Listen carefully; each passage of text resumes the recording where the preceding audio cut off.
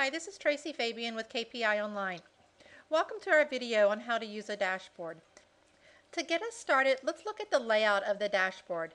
You will find several tables, charts, and graphs on a dashboard. Each one of these tables, charts, and graphs is considered a component. One of the first things that you will notice on the dashboard is the time filter in the upper right-hand corner. On this dashboard, we are currently looking at data for November 2009. If I wanted to look at data for October 2009, I can simply click the left arrow to go to the previous period. You will notice all of the components on the dashboard will be synchronized to that specific time period. By clicking the right arrow, I can go forward to the next time period. If I wanted to view a specific month, I could left-click in the time filter, click the option for calendar. I can then select the preferred month, let's say April. And the time period would update to April, and the new dashboard would be updated with all of the components synchronized to that new time period. The KPI Online BI Professional Model has several dashboards for monitoring and analyzing revenue, inventory, expenses, accounts receivable, and accounts payable data. To switch to a different dashboard, you can use the links near the top of the dashboard. Let's go to the revenue dashboards. Within this collection, you have dashboards for viewing the top 15 customers, revenue trends, top 15 products, and also sales executive analysis. Let's go to the top 15 customers dashboard for a moment.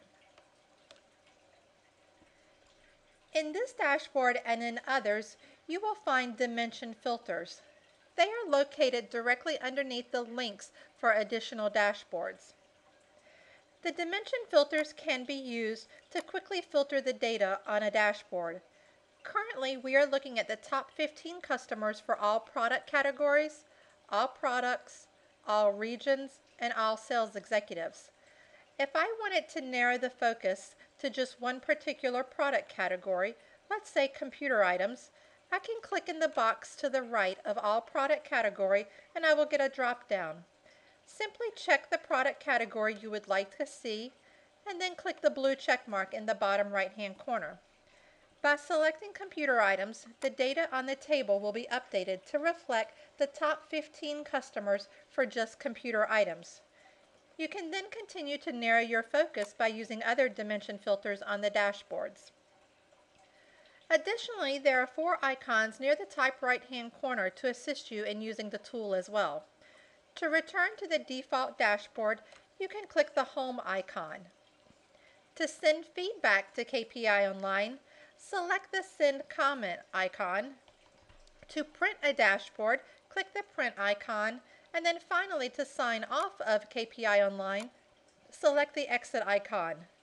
For questions or assistance using KPI Online, please click the Live Support icon in the upper right-hand corner of the dashboards, or feel free to send us an email at support@kpionline.com.